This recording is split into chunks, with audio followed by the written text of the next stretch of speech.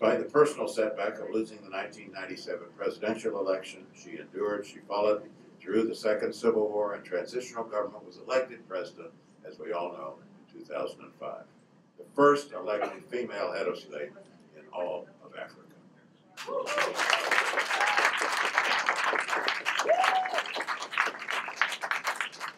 The recognition of her leadership has been worldwide. She was rightfully awarded the Nobel Peace Prize in 2011, and she was reelected as president to a second term. Now, in an act that's very, very important, we should not underestimate its significance, she is preparing to step aside under the term limits of the Constitution, allowing for a peaceful and democratic transition of government. Simply put, President Sirleaf has been a transformational figure for Liberia and for Africa, and it's our honor and privilege to welcome her here today.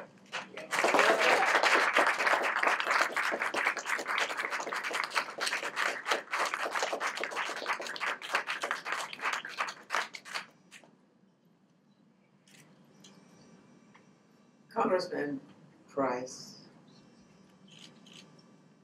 my dear friends, Congresswomen, thank you for being here. Senator Johnson, thank you for being here. Our friends from the Republican Institute, International Republican Institute, National Democratic Institute, Assistant Secretary Johnny Carson. There's so many people in this room that represent so much of the long journey I've been on that if I were a crying person, I would cry to say that. But I just want to see how you've been there. I look at Swanee Hunt and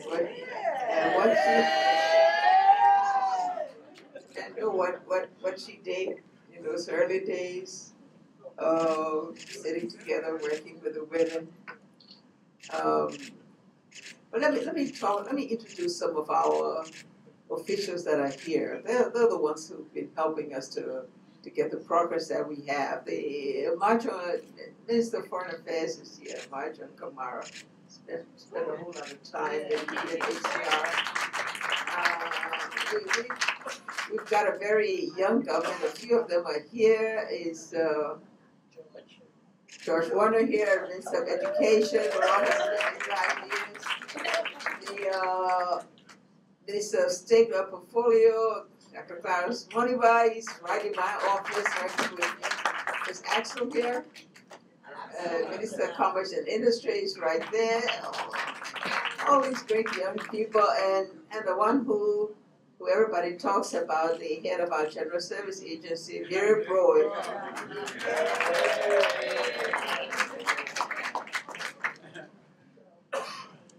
It's been a great journey. We're here today to say thank you.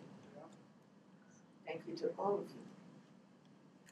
All of you who've been there with us. As a result of that, as a result of the strong partnership with the United States, I say we were able to do a few things to bring our country from the state, from a pariah state, a field state, to bring it back in the comity of nation. And one of the things we'd like to say that we're very proud of, we maintained the peace. That was. That said it all. Over 15 consecutive years of peace compared with 30 years of war. What a great transformation.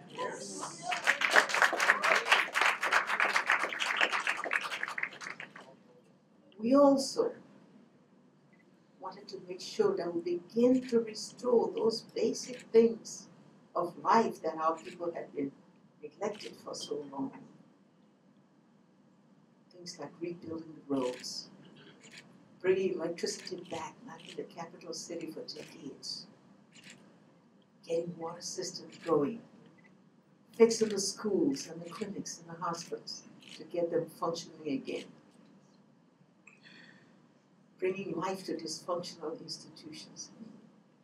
Today, 1.5 million of our children are in school. We missed a whole generation conflict where they were not able to go to school, child soldiers roaming the streets, roaming the bush. Today, we have the first group of kids who don't know anything about a gun and never have had to run.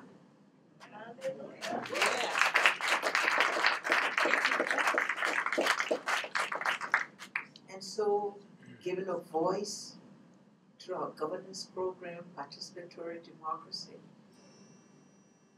allowing the freedom of speech, I always say sometimes irresponsibly, but you know, but allowing that freedom today that our people have is all part of building this democratic culture, restoring the reputation of our country that used to be the postal picture of the poster child of destruction and violence and whatnot. Today, we can embrace a democracy that's blooming. And so, in just about 12 days, Liberia will go to the elections. Liberians will choose. Liberians will have the opportunity to vote for the next set of leaders. That for us would be a great test of our democracy. The defining moment of all that we've done in these past 11 plus years, that we can now make this transition and Liberians can now build, the new leadership can build upon the foundation that we have made on the democracy we have nurtured, on the improvements that we have practiced. To all of you, a big thanks. Each and every one of you, as I look through the crowds and I see the faces and hear the voices, and many of them haven't been there for these recent years, but they were there in those beginning years when we didn't know where we were going, when we didn't know how to find the way, when the burden and the enormity of the challenges was so much. There's so many of you that we could reach out to. Just a kind word, just some inspiration, just some encouragement, just some support.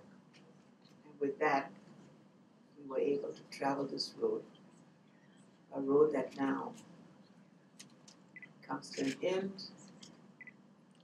And we can all just say to all of you, it's been a great journey.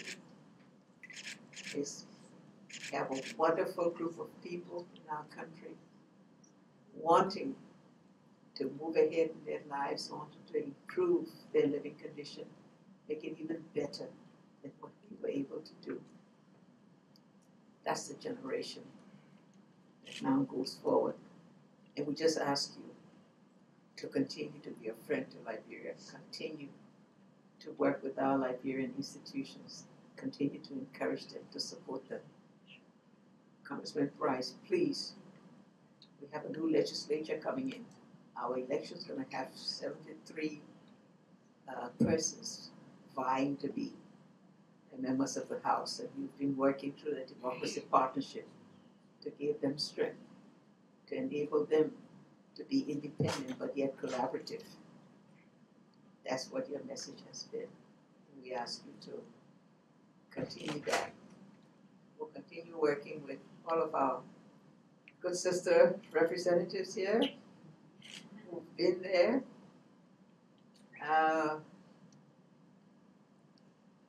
There's a greater joining ahead. And that joining is that there's a vacuum in African women leadership at the top level. Swani, we gotta go to work again. Gotta make sure that that vacuum doesn't remain for too long. Thank you all for being great friends. So